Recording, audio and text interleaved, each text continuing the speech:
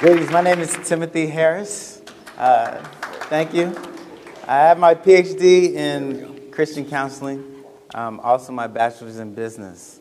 I have written several books, one including the Harris Study Bible, which was 20 years of work. It's over 2,200 pages, so it was a lot of work. Besides that, I'm also in the supply chain business. I have been to Hong Kong, Mexico. I've set up businesses in China, as well as Europe and throughout the U.S. and Canada as well. So we have supply chains across the world. In addition to that, I'm also a musician.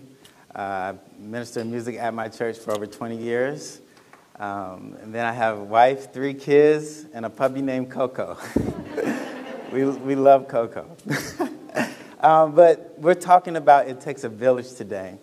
And one of the big buzzwords that are around right now is called legacy. Everyone's thinking about their legacy, what they're leaving behind. A lot of that for people means their reputation. What are they going to, leave on their tombstone, for so many better words, of their reputation for their family. And then also when it comes to money and success, what is their legacy? And some people have used that as an excuse to be selfish and just self-motivated. But when we're talking about it takes a village, you have to think broader than just your own legacy. In doing so, I look at legacy as the seeds that you leave. And for us, the seeds come from the fruit. Fruit is what you produce. It's what you do with your life. And how you start, your origin, are the roots that you have. For me and my family, and I'm going to go back a little bit, but my great-grandfather didn't do a good job leaving a good legacy and giving my grandfather good roots to go by. He was known for being mean. He was a killer. He was a convicted felon. For my family, he left my family, abandoned them. And so my grandfather, after graduating from the 8th grade, had to work 2 jobs. He started out as a janitor and as a cook.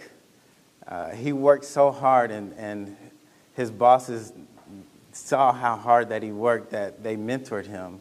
And he actually became the chief dietitian, and he became the chief x-ray technician at the hospital. Still working 2 jobs, though, and barely making ends meet. And so the legacy that he left was one of hard work. And so my father took that and worked hard as well, but didn't still, we were still on the other side of the tracks per se. But people mentored my father as well. They decided that he should go into chemical engineering. Some people gave him investment.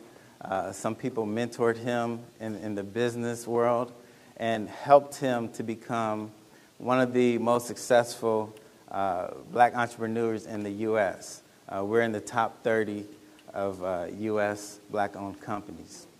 And so you go from somebody who's in jail, somebody who abandons their family, to somebody who can work hard and turn around and actually make good fruit for their family. And then you go from me, I have it a little bit easier in life because of the history that my grandfather and my father has left. And so it is my turn to not only bask in their success, but also help other people be successful. And so I do help mentor other companies. I help bring on non-for-profits that need help. But I realize that just through my history, that bad roots doesn't mean that you cannot produce good fruit. It doesn't mean that we should give up on people. It doesn't mean that you can't accomplish what you're supposed to accomplish. And so we have, just in my history, I appreciate what you have to go through to change where you have come from, and not just by our own merit, but even in my life, being an author. There was an entrepreneur here who has a printing company who took me in the back of his company and told his graphic designers to show me how to make books in a way that's printable. And so, I realized that all success is not just based on your own merit or just based on your own roots, that you can change what you produce even though you may have bad roots. And so I think about Dr. King. Dr. King was one who wanted us all to make it to the promised land. His promised land was one of equality, social justice, and equal rights to wealth.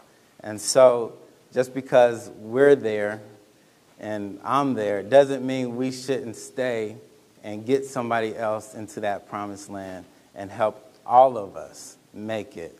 And so in the words of the wisest person I know, to whom much is given, much is required.